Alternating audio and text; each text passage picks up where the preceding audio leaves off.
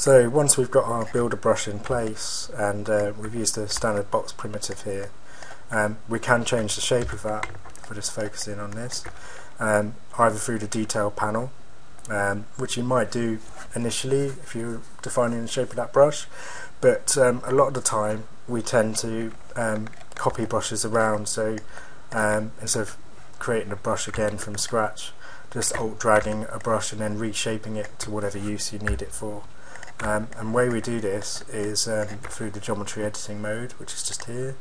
If you hit Shift 5, that's a shortcut to geometry editing, and you've got these two options here, edit and extrude. That one's greyed out there, but I have to select a face for that one to work. Those two commands are the most heavily used here. We've got brush clip, we've got pen, and we've got lathe, and then much less used.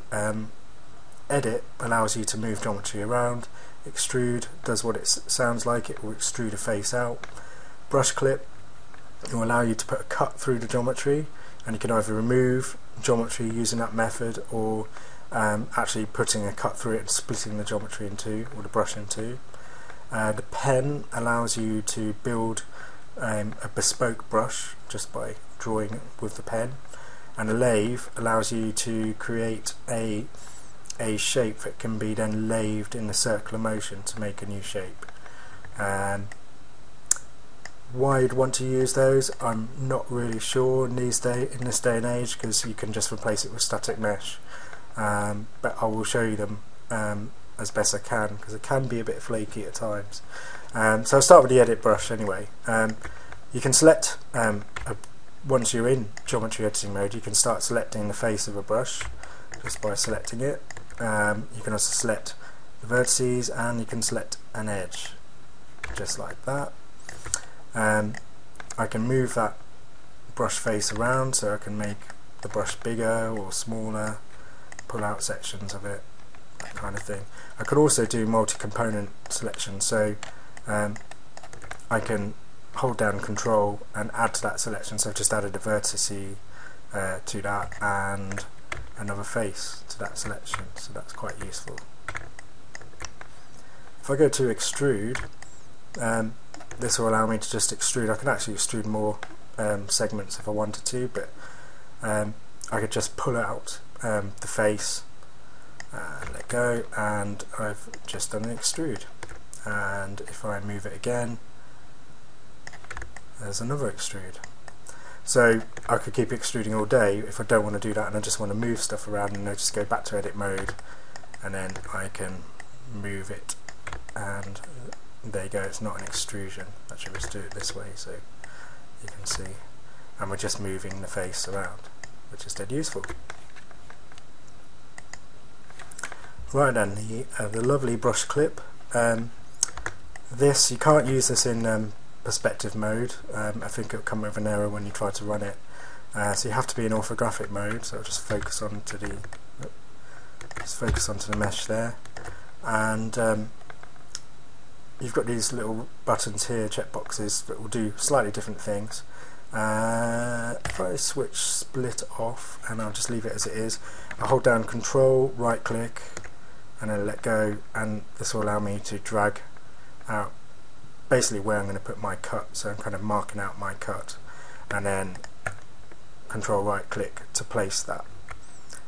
We have a normal here which determines which way we're going to make our cut, and I can flip that normal and then make it cut the other way. So just to see what I mean, if we just watch this, we'll just go into this mode actually,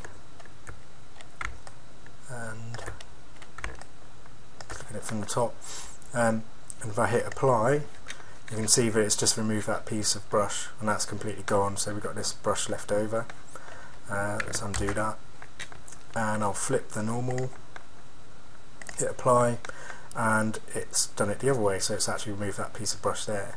And sometimes I might not want to do that. I might want to just let's undo that again, split where I'm putting my cut, so keep both pieces of brush and hit apply, and you can see I've actually got two pieces of brush. So you may find that useful, you may not, it's up to you. Okay, there's the pen tool.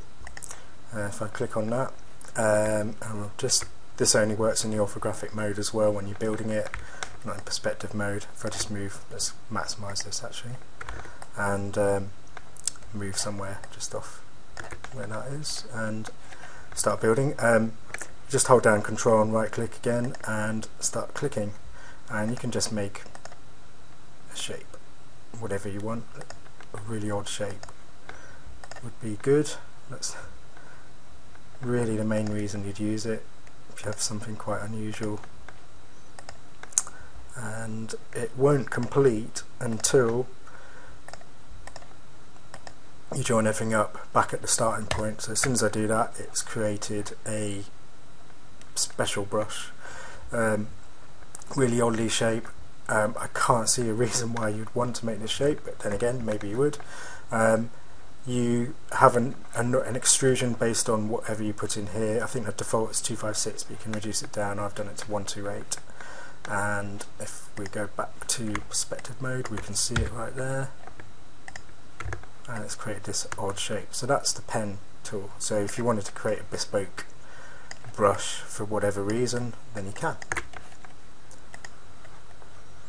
Okay, so we've just created our crazy shape there. You notice that the lathe option is actually greyed out. In order to use that, we do need to use the pen tool again, but we can't use it with this brush here. What we have to do is create a brand new brush and get it to use it to create a shape, basically. So with this option ticked on, I'm going to start creating a shape. This is where it's really important to think about the orthogonal views, because if we build this shape in the wrong view, we're going to get really weird results and lots of strange errors, because what the lathe does is actually do a build around an axis point of 360 degrees, so it does a rotation, if you like. And if it can't do that in the view that you've built your BSP in, then you'll have horrible errors. So what I'm going to do is build in this one, and I'm going to build a little profile. So this is the front view. I could do it in the left view if I wanted as well, but and just click here, Control right click, and start building. So let's go for something that's quite big actually, and just make a little shape here. I don't know if that's completely symmetrical, but I'm not too worried. I've got a little shape, a little profile here. It could be a piece of corridor or whatever. Notice that the brush is green. Okay, so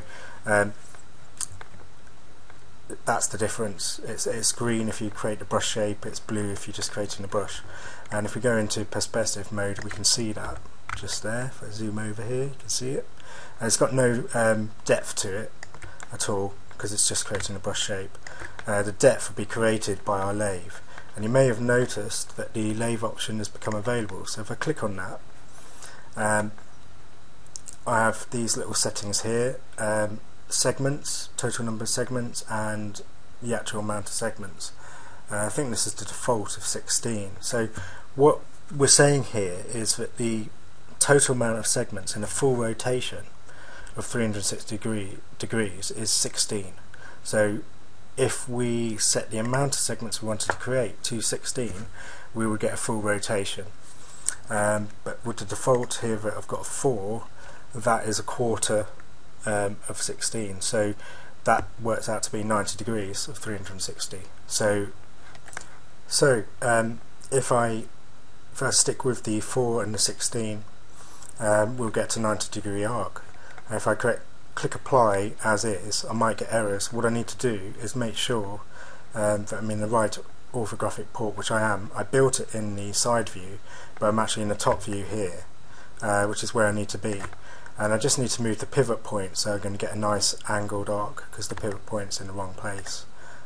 So if I just right click, let's right click over here in this point, and we've got this drop down menu, pivot, set pivot point here snapped, should snap the pivot point to that point, and then while I'm in the top view, press apply, and there we go. I get my lathe happening, going around 90 degrees. There's 4 segments to it. Let's have a look in here. There's 4 segments to it. That's exactly what I want. And if I set that to be 16, I'd get a perfect round. So there you go. That's how the lathe works. So you have to use the pen tool in order to create your shape, and then you lathe it. If you do it wrongly and you select the wrong viewport, you will get some kind of build, probably not the shape that you're after, but it'll come up with a whole load of errors as well, so you'll know you've done something wrong. As I said earlier, brush clip, pen and lathe are rarely used these days. Brushes are expensive, so we tend to, especially for block out, just stick with simple shapes, and then as soon as you're ready to do something more complex, and this would be considered more complex, then just replace it with static mesh. That's the whole point of static meshes, really. They are cheaper on the system, so brushes are expensive, so use them sparingly. Okay, thanks a lot.